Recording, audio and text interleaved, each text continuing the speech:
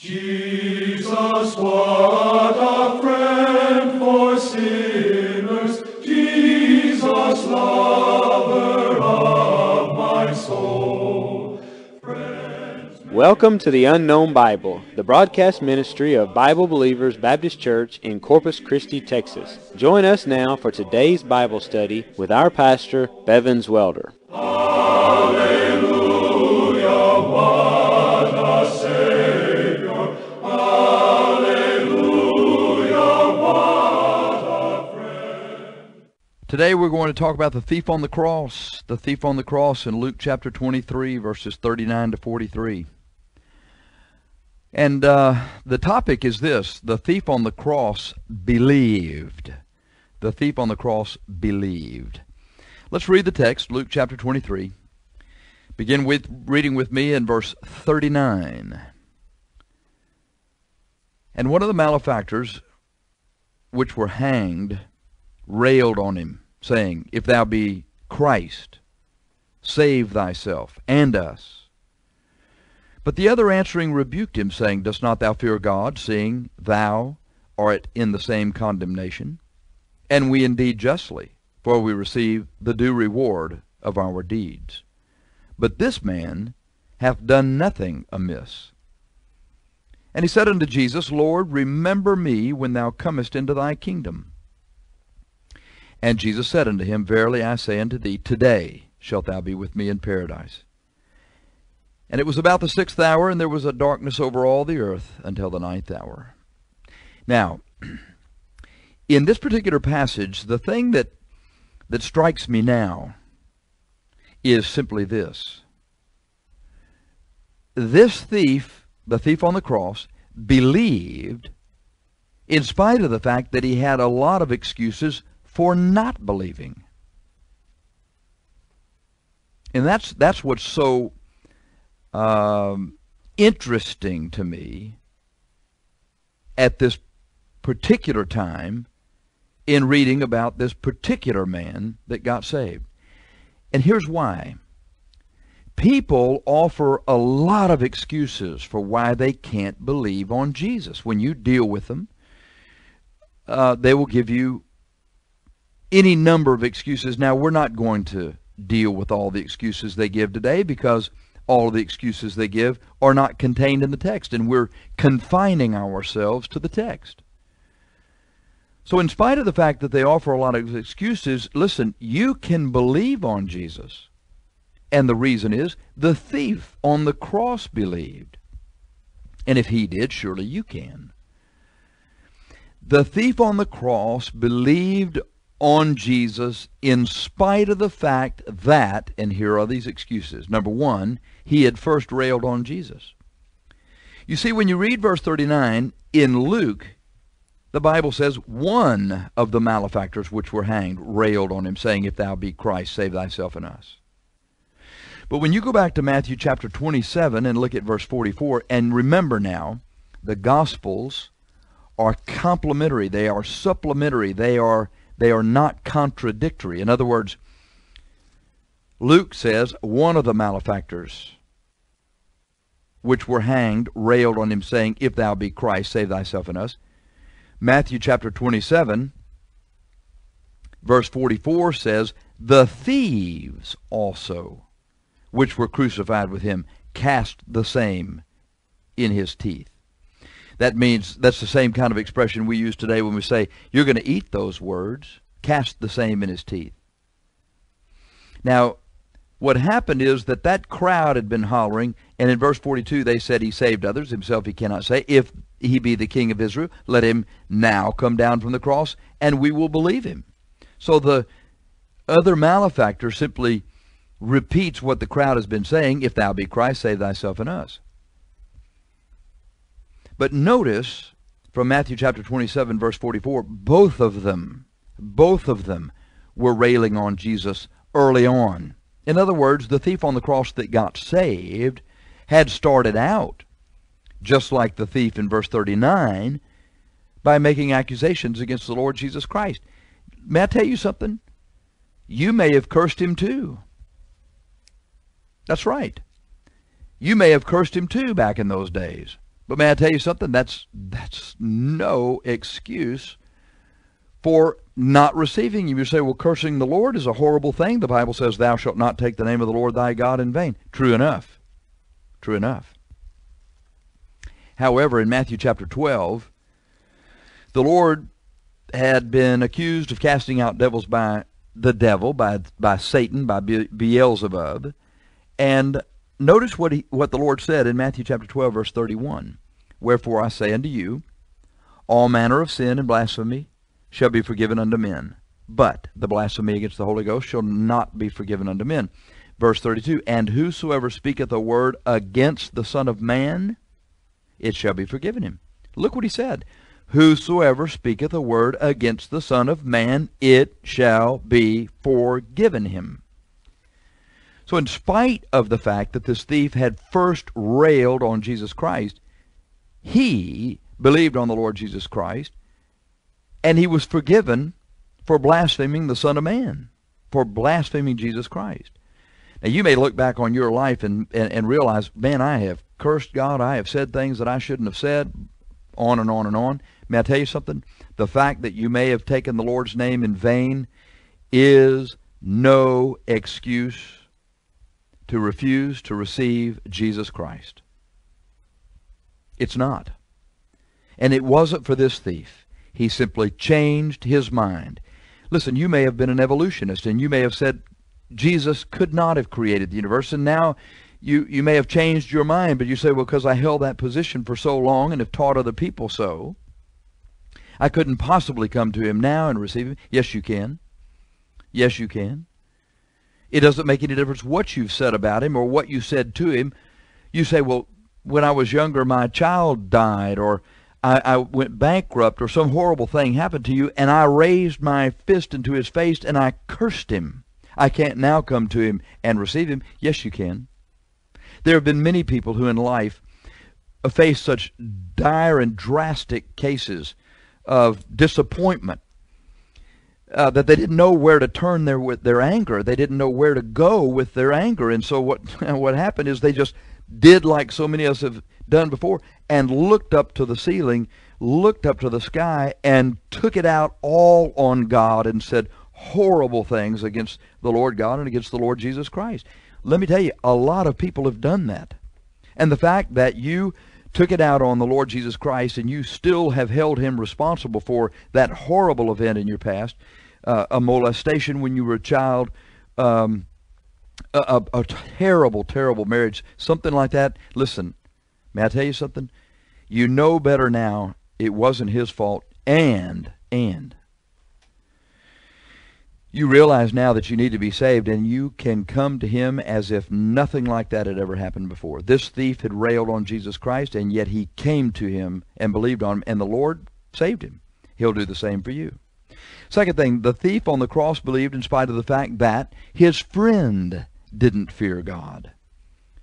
In Luke chapter 23, verse 40, the other answering rebuked him, saying, dost not thou fear God, seeing thou art in the same condemnation? And the answer was no. The other thief did not fear God. And you know something? You may have friends that don't want to receive Jesus, and the fact that they don't want to receive Jesus is no reason for you to refuse. Your friends are not going to answer for you before God. You're going to have to answer for yourself. As a matter of fact, the way I see it, the way I understand it anyway, your friends aren't even going to be standing there with you. You're going to be standing alone, one-on-one with the Lord. And your friend's refusal to receive Christ is no excuse for you to refuse to receive him. We say, but you don't know my friends. My friends are in a gang, and if I turn and receive Jesus Christ as my Savior, they're going to turn their back on me. They may even kill me. Well, if you receive the Lord Jesus Christ, and they do, thank God, like this thief, you're going to wind up in heaven. But if you keep on going with those friends and refusing the Lord Jesus Christ, you and they are going to wind up in hell. It's not worth it. I remember years ago meeting a fellow that had just gotten released from prison, and he had been in a gang. And the way that I met him, we were out doing some door knocking, And we came up to a house, knocked on the door, nobody answered. And as we were moving on to the next house, I heard what I thought was a muffled voice in the backyard. That was very curious, but I thought, well, somebody is here. And I went out to the backyard. It was a small house and a small lot. In the backyard, there was a very small bumper pull trailer, and I mean very small. And the muffled voice that I heard was coming from inside that trailer, so I just simply knocked on the door. And the fellow came to the door and answered it, and we struck up a conversation, found out that he had professed to believe in Jesus Christ while he was in the prison, in the penitentiary, and he had been in a gang. And so they weren't going to let him out of the gang, and yet he was sincere in his faith, and so they said, okay, we're going to let you out of the gang, but if you ever turn your back on the Lord Jesus Christ, we're coming to get you. Now, he was scared to death, and that's why he was praying, and praying audibly in the trailer, because he knew if any of his friends had come by, he wanted them to know he was still serving the Lord. His friends did not fear God, and you know something? He feared his friends. He was scared. I doubt very seriously that you have been threatened with death if you would trust the Lord Jesus Christ as your Savior, like he had been. I think you're more threatened by ridicule, and more threatened by peer pressure, and more threatened by the fact that some of your friends will leave you and go somewhere else once you turn Jesus Christ as your Savior. I believe that. And it's holding you back. It didn't hold this thief back, and it shouldn't hold you back. Listen, just because the friends you have now don't fear God doesn't mean that you can't meet up with some other ones who do. In other words, what happens in salvation is you receive Jesus Christ and you end up with some new friends. And some of the old friends, thank God, will get saved, some won't. Those who don't, you guys aren't going to be friends much longer because they don't like what Christians do and you don't like what lost people do. But the fact that your friends refuse to receive Jesus Christ is no excuse for you to refuse to receive him. And it wasn't an excuse for this thief. He believed in spite of the fact that he had first railed on Jesus, and he believed in spite of the fact that his friend didn't fear God. But that's not all. The thief on the cross believed in spite of the fact that he had committed capital crimes. In Luke 23, verse 41, this thief on the cross says to the other, "We indeed justly." Well, let's get the context. The other answering rebuked him, saying, "Dost not thou fear God, seeing thou art in the same condemnation? And we indeed justly, for we receive the due reward of our deeds. But this man hath done nothing amiss." Now, the due reward of the man's deeds was death. They were suffering the death penalty. That means they had committed a capital crime. And you know something? You may have done many bad things as well. Really. It's an amazing thing, but in doing work in the ministry, I've met some people that have done some bad things. I've done some bad things. But may I tell you something? You have never done anything that has made you so bad that you can't get saved. You've not been as bad as this thief, and he believed on Jesus. Listen, your past is no excuse to refuse to receive Jesus Christ. Let me ask you something. Have you ever read the New Testament? You say, well, yeah, I've read some of the epistles. Okay, good. You ever read Romans, or ever read Corinthians, or Galatians, or Ephesians, or Philippians, or Colossians? You ever read 1st or 2nd Thessalonians, 1st or 2nd Timothy, Titus, Philemon, Hebrews? You ever read any of those? All of those books were written by the same fellow. They were written by a fellow who used to be called Saul, but who is better known to us as Paul. He wrote those. And Paul, before he got saved, was a Pharisee, and he believed that he was working for God when he was opposed to Christianity. Paul persecuted churches, arrested Christians, forced them to blaspheme, and basically because of his arrests, many Christians were killed. So he was an accomplice, if you will, in their death, or an accessory. And you know, what he was responsible for was the kind of thing that God should certainly have sent him to hell for. But God didn't. How about old Moses? I guess you knew that Moses had killed a man, right? Before God allowed him to lead the Jews through the wilderness and up to the promised land. How about David, the great king of Israel? You know that he was responsible for the death of Bathsheba's husband. Now let me tell you something. You and I have nothing to be proud of concerning our past. We have no business going around telling people about the things we used to do, because those are in the past. And they're defiling. People shouldn't know those things about you anyway. It's not that you're proud. It's not that you're trying to present yourself as a holy roller. It's just that no one was ever edified by finding out some of the things that you used to do in the past. It doesn't help. But the things that you've done in your past, okay, they're not as bad as what Paul did. I doubt seriously they're as bad as what this thief did. Not as bad as what David did with adultery and murder.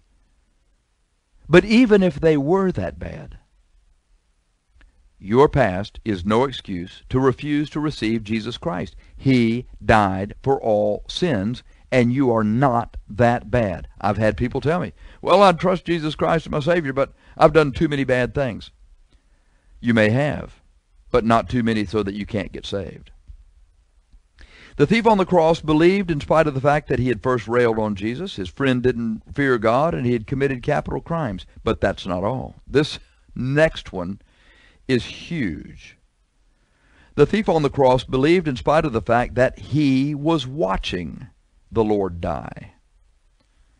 Look in Luke chapter 23, verse 42.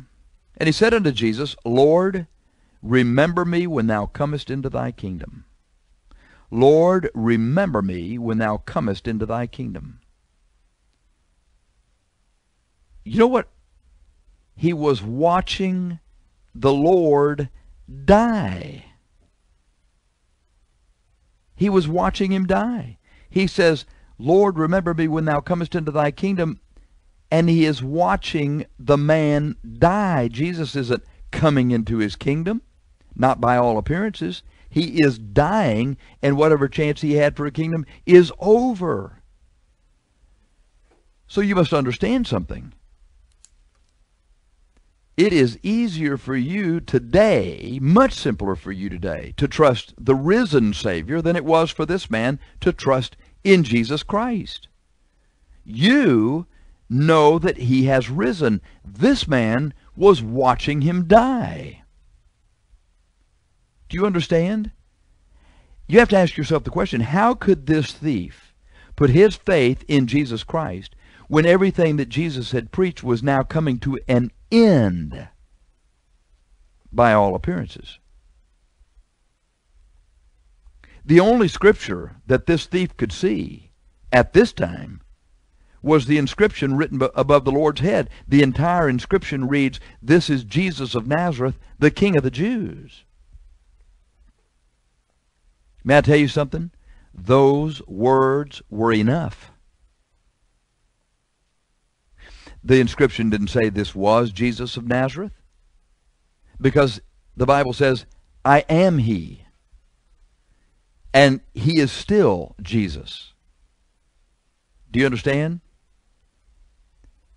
His physical death on the cross did not eliminate his life. This is Jesus of Nazareth, watch it, the King of the Jews.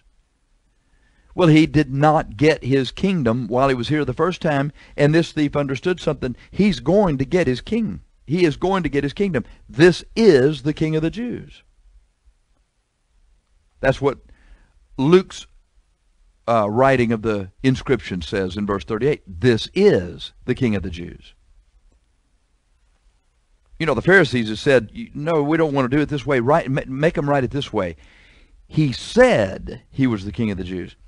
And Pilate said, what I've written, I've written. You're going to leave it just like it is. This is the King of the Jews. The thief looks over there and he goes, okay, if that's the king, when you come into your kingdom, remember me. Now tell me something. Does it take you more faith or him more faith to believe in Jesus Christ? Well, you know it took him more faith. He put his faith in the Scripture he knew, and he got saved. He believed that Jesus would enter his kingdom, and this man wanted to be there with him. I'm going to tell you something. Your unbelief is no excuse to refuse to believe Jesus. So what am I going to do about it? Pick up a Bible, get in the Scripture, and every time you open it, just simply pray to the Lord and say, look, if you are real, I want to trust you. Reveal that to me. He'll do it. You see, you cannot excuse yourself on ignorance. You cannot excuse yourself on unbelief. You cannot excuse yourself on your past. You cannot excuse yourself because your friends don't fear God. You can't excuse yourself on the way that you've talked bad about the Lord before. You can't do that. Because this thief faced every similar obstacle and worked through every single one of them very simply by faith and received Jesus Christ. And so can you, and so should you. Now I'll give you another one. The thief on the cross believed in spite of the fact that he also was dying that day. Luke 23:43.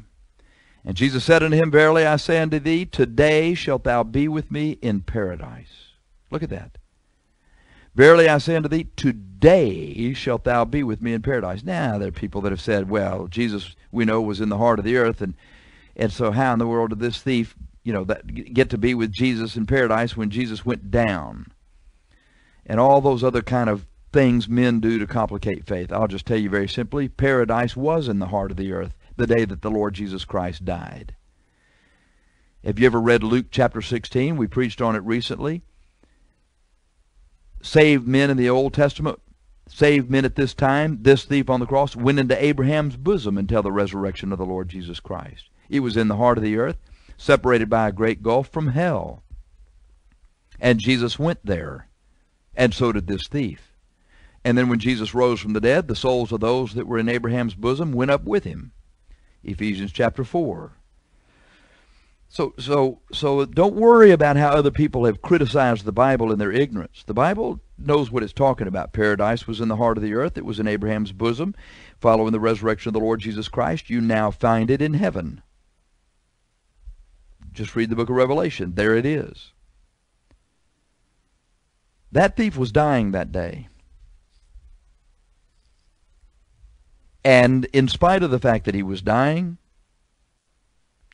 he said, Lord, remember me when thou comest into thy kingdom. And Jesus said, Verily I say unto thee, today shalt thou be with me in paradise. He settled it all with him, basically on his deathbed, if you will. It was his cross, nonetheless, but he settled it in the last hours of his life. And you may have excused yourself by saying, well, it's too late for me. May I tell you something? It's never too late. As long as you are breathing, you can still trust Jesus Christ. The fact that the better part of your life is in the past is too bad, but it's not too late. The fact that you may be dying is no excuse to refuse to receive Jesus Christ. I had a man one time who was dying. He said, well, it's so late now, that would be, how could Jesus possibly excuse me for waiting till now to receive him? I said, it's his deal, not yours. It worked for the thief, it'll work for you. And the man trusted Jesus Christ. I've seen people trust Jesus Christ within hours of their death. Back in the wars, particularly in World War I, where there was a lot of infantry warfare and chaplains were working in foxholes, there are a lot of soldiers who are in heaven right now who made their peace with Jesus Christ, who received Jesus Christ as their Savior right there in the foxhole while they were dying. I realize that when you face dire circumstances in your life, it sort of brings to reality the need to take care of business. And certainly this thief was on the cross, and it was like, man, I'm running out of options. If I don't do this now, I'll never get a chance. And I realize that. I realize that's why there are deathbed conversions. Men like, well, if I'm ever going to do it, I need to do it now. But some men actually come to that point in their life. They say, well, I've lived for myself all these years. I think it just wouldn't be right if I were to trust Jesus Christ now. You know, that may seem kind of a lame excuse to you, but it's real to some. And it may be real to you. That may be the one reason why you've been holding out. The fact that you may be dying is no excuse to refuse to receive Jesus Christ. If you've been given news by your doctor that you have a terminal illness, then you're thinking, well, now, I mean, that's, of course, you know, but I'm not going to do it. Don't believe that lie. If you needed as much incentive as you've been given by finding out you have a terminal illness, go ahead and receive him anyway. It's the right thing to do. It worked for the thief. It'll work for you. Now I'm convinced of something today. I am convinced that the reason you are hearing this broadcast today, or later if you're reading this transcript, you know what? I believe that the reason is that you are like this thief on the cross, or you know someone who is like the thief on the cross. Now, if you are like him, you should be encouraged that in spite of some rather good excuses, this thief trusted Jesus Christ on the spot. And that's what you need to do. But let's say that you are already saved. I believe you're listening to this broadcast today because you know someone who is like this thief. And their excuses have halted your attempt to bring them to the Lord Jesus Christ. But just remember that they may think they have good excuses to receive Christ, but they really don't. And this message should encourage you to know that in spite of their excuses, they can and should trust Jesus Christ. Don't give up on them. Their time is not up until they are dead. And if they're not dead yet, then their time's not up yet. And they can still receive Jesus Christ as their Savior. Do not give up on them. Just like Jesus Christ didn't give up on this thief. Listen. Don't believe their excuses. Simply continue appropriately, gently, and yet consistently to let them know they need to trust Jesus Christ. Amen. You have been listening to The Unknown Bible, the radio ministry of Bible Believers Baptist Church in Corpus Christi, Texas. For information about our church, go to our church website at www.my3bc.com. That's my3bc.com. If you would like to contact us by telephone, our number is 361-241-6100. Bible Believers Baptist Church is a Bible-believing church located at 1701 Rand Morgan Road. If you are not currently a member of a Bible-believing church and you are looking for a church with an uncompromising stand on the words of God, come visit with us this Sunday or Wednesday. We would love to see you. Hallelujah.